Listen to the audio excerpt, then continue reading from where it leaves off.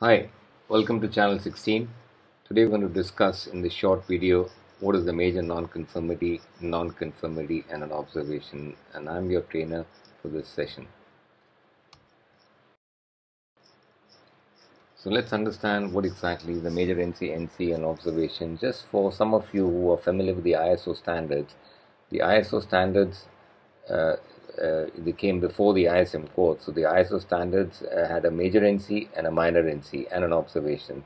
When the ISM adopted the, the ISO standards, so they removed the term minor. So they have just major NC and observation. However, non-conformity in ISM is equal to a minor NC in a ISO standards.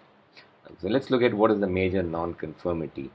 A major non-conformity is like saying the vessel is unseaworthy, cannot proceed to sea. So we have a ship that where the watertight integrity has been breached or has exceeded the summer load line. So it's a clear-cut major non-conformity. The vessel cannot proceed to sea; it will be detained, as in the port state control. When they call it as a detainable deficiency, it's equal to a major non-conformity. Or non-fulfillment of classification requirements, such as class surveys not carried out as per class requirements, or condition of class not closed within the defined limits.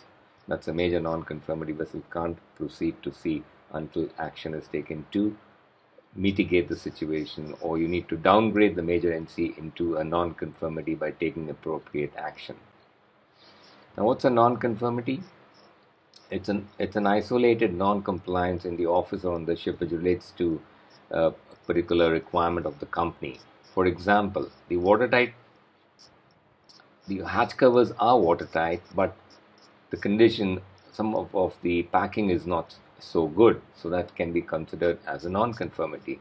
Or non-fulfillment of requirements, such as company's response to a safety meeting has not been received on board.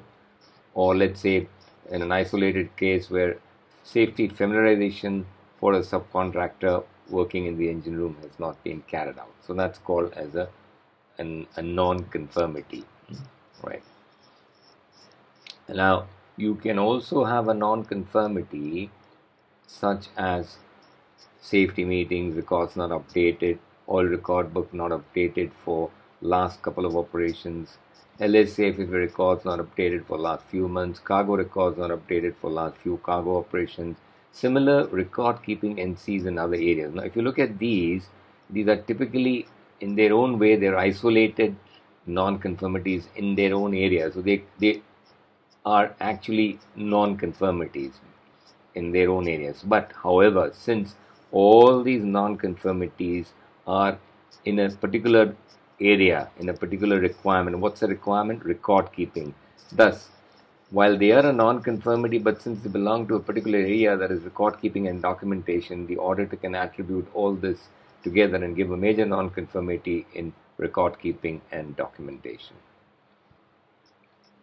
Now, observation is something that has the potential to cause harm, but it's by itself is not a harm. For example, hatch covers or tank opening maintenance is being carried out, everything is fine, but when the auditor looks at the ship's PMS system, he doesn't find any procedures or requirements for the maintenance of hatch covers. So what the auditor says, it looks fine right now, but the absence of not addressing it in the ship's PMS system, it is possible that in future the ship staff may miss out the maintenance, and thus he classifies it as an observation that has the potential to cause harm or potential to cause a non-conformity in future.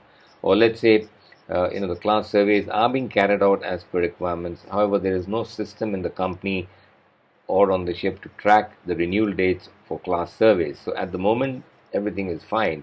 But because they do not have a system in the company or the ship to track renewal dates for class surveys, there is a possibility that in future this could lead to a non-compliance. So that's an observation. Thank you. Hope the presentation was useful in clearing the doubts on major NC, and observation.